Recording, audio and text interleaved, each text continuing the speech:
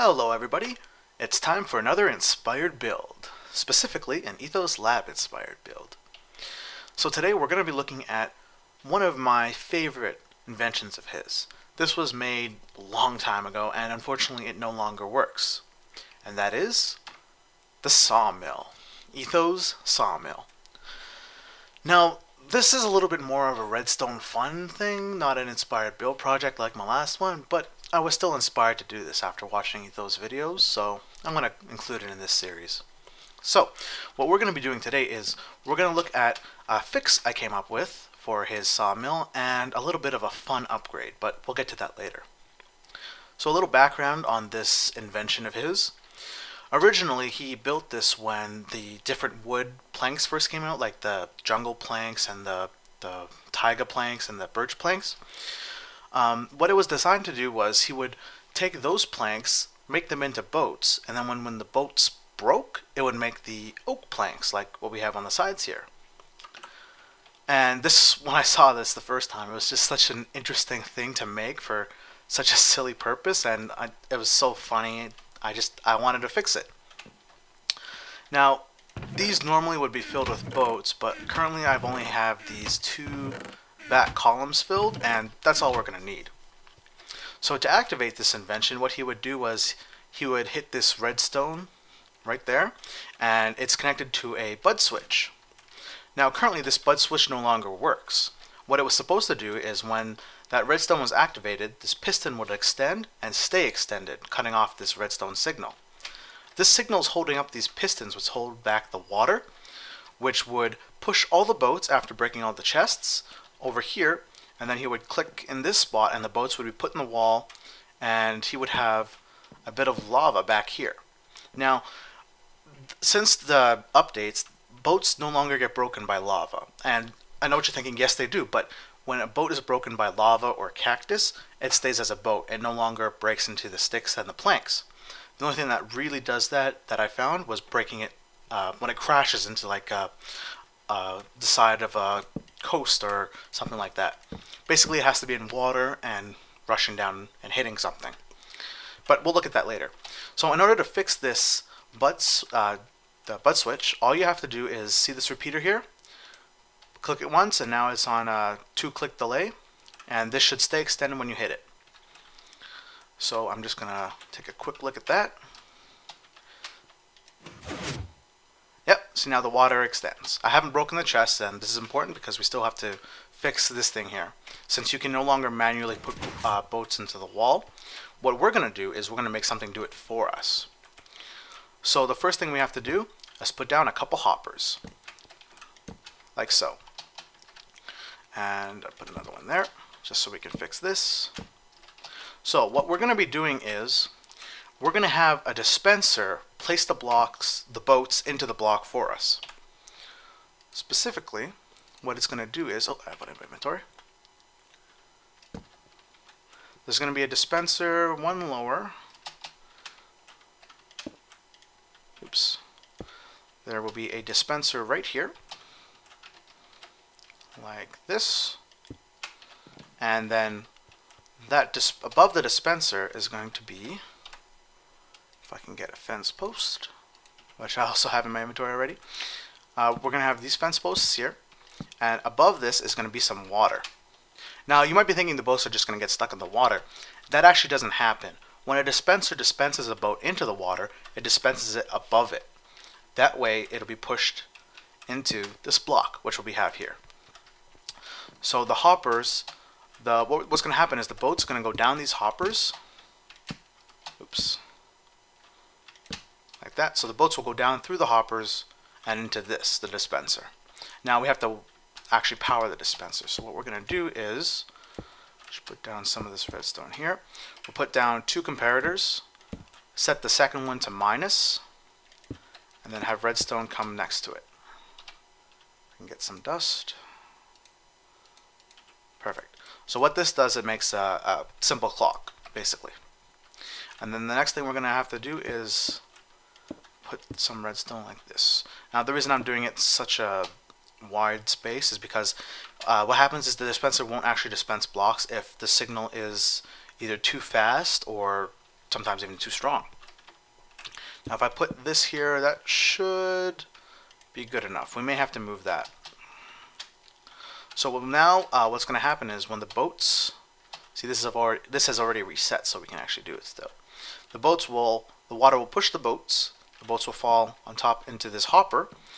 The boats will go through the hopper into the dispenser. It'll dispense the boats, and it'll be in this block. So without further ado, we should probably test this out. So I'm just going to get myself an axe real quick and switch my game mode to survival. There we go. So now I just gotta break these. Hopefully I don't pick any up. Now normally you would also break the side ones, but we don't need to this time. And then click that.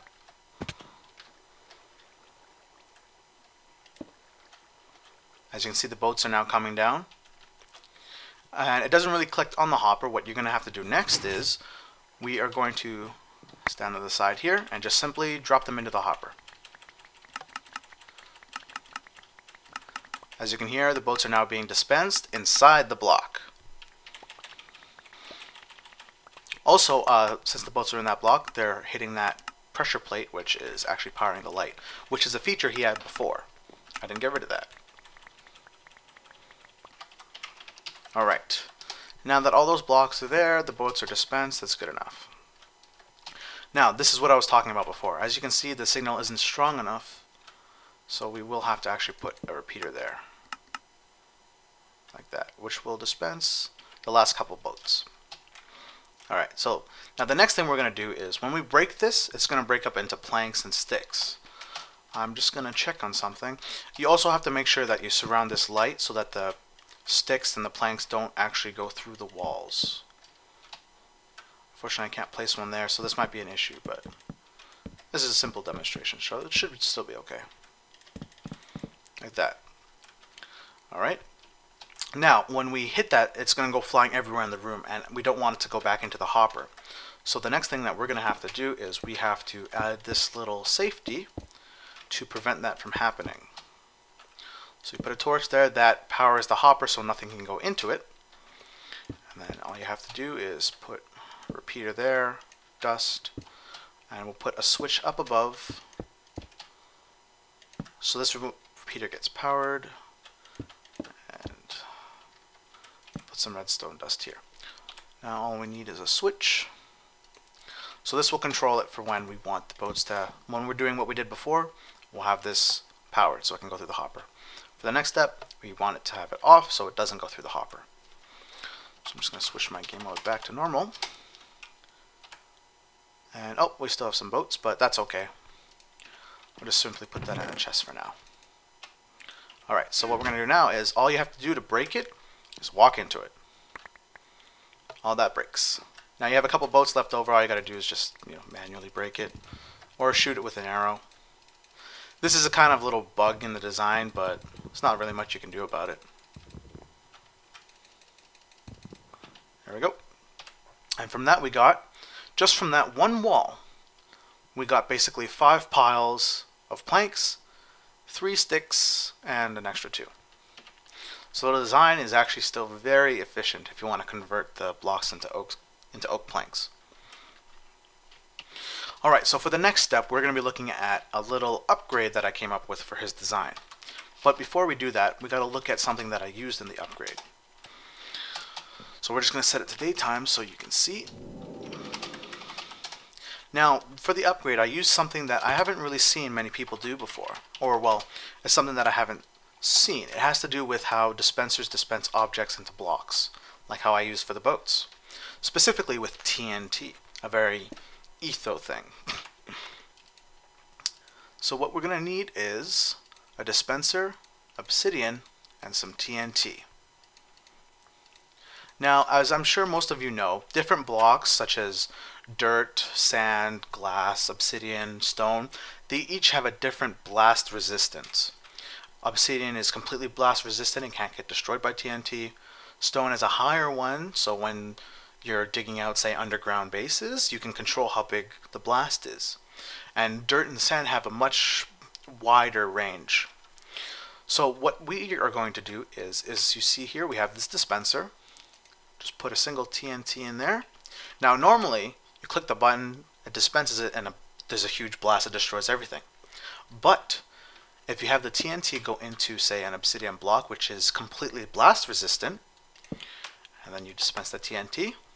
Oh no, it's going to kill me. Oh no! Nothing happens.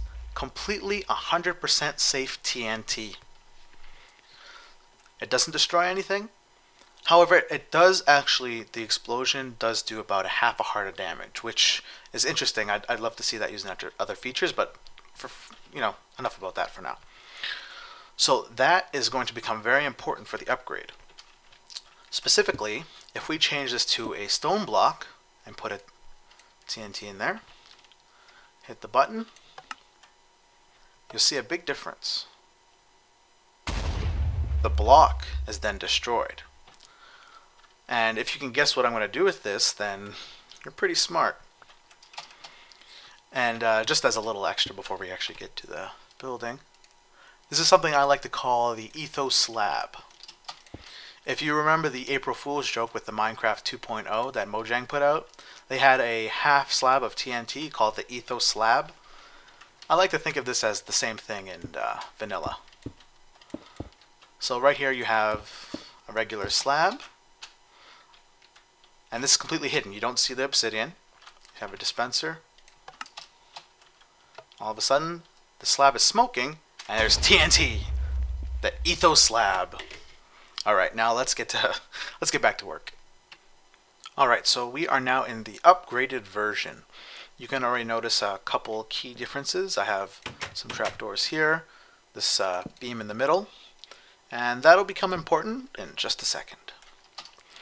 So another thing you can notice that's different is we have this dispenser here, and there's just water in the dispenser, and everything else looks the same. You know, there's still the chests. This time I have it filled with boats on all sides, and I'll explain that in just a second. But first thing we're going to do is we're going to actually demonstrate this thing. So I'm just going to put that away and click.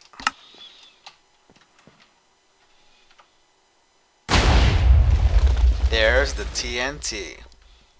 It destroyed all the chests filled with the boats. Now there is actually a bug with this design that it doesn't actually destroy the boats from all the chests. Don't come out, but I'll just talk to that in about a second.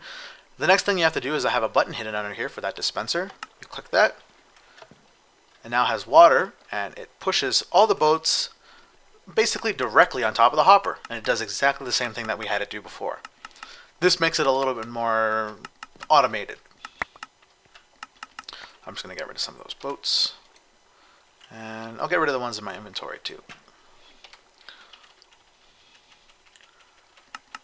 Just going to dispense a couple more boats, and yeah, you get the idea. And then to activate the same thing as before, all you do is just walk into that thing, turn that off, so you know hopper's powered, nothing gets in it, and you heard it reset. Now to reset this water here, you have to actually click the button again, but you know. So what we're gonna do now is I'm gonna just break these real quick just so they're not in the way, and click. Water gets attracted. So this is what I've done with it this time. I have all these dispensers here, and I had specifically cobblestone just because it's easily replaceable. There was cobblestone here, and then the chest would be here. So like I showed you before with the stone, the TNT from the dispenser gets dispensed into the blocks, and then it destroys it, but there is still a resulting explosion. Now anything with lowest blast resistance like redstone, dirt, sand, even chests can still get destroyed by that explosion. Well, actually not sand or dirt, I think they have a little bit higher, but specifically redstone and chests, they can get destroyed by that. It's something I found out while playing out with TNT. So let's go take a better look at this redstone. Now I kind of went a little overboard with this. As you can see, I have changed basically all of his redstone. It is completely different. And I have this little demo version over here to show you how I did it. So basically what would it be is I have some obsidian here to protect the redstone and stuff below. What there is there's these dispensers here. They would have TNT inside it, specifically only one block, because I don't want, just in case it dispenses more than one. And there would be these redstone torches here. Now I timed this. The reason this thing is, oh, a little bit of lag, sorry. The reason this thing is so big is because I have it so that it's timed to dispense all the TNT at the exact moment, so that the blast doesn't destroy anything around it. Because if you have two of these dispensers go off at the same time and one's a little later, the explosion from the first one can push the TNT, and that can cause damage. So this gets a signal, all of it gets activated at the exact same time, and then would dispense the TNT. Now I'm not going to go through all of this redstone because there's obviously a lot, but this specific feature is basically just duplicated 3 times for the 3 sides. And another issue with this design is, if I can actually find it, because redstone has such a low blast resistance, sometimes these torches can get blown up through the wall. Luckily this time it didn't, but it's something that it would cost you a little bit extra. It's not every time, it's about maybe once every 6 tries one of these redstone torches will be broken. And all of this is powered from the T-butt up here. Butt switch, I mean. So it's powered down there. That powers that one and this middle one. And then this one goes down here and powers this as well. Now, it still uses the piston retraction. There's actually water behind there. And it's for there as well. I moved the piston back one because I had to put this redstone here. And I have it timed. If you saw, set it back to day again. There is this long line of repeaters.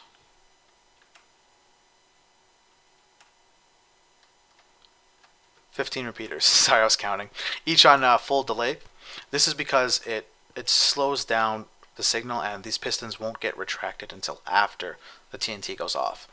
Because if it gets retracted before it, it'll open up a place for the explosion to blow up the redstone. Now, besides those redstone torches that I mentioned can sometimes get destroyed, everything else, all this extra redstone is 100% safe. It won't get destroyed by any of the TNT explosions if you look at it, if you copy it exactly. So yeah, that's my little upgrade for his design. I just added that button there for this dispenser.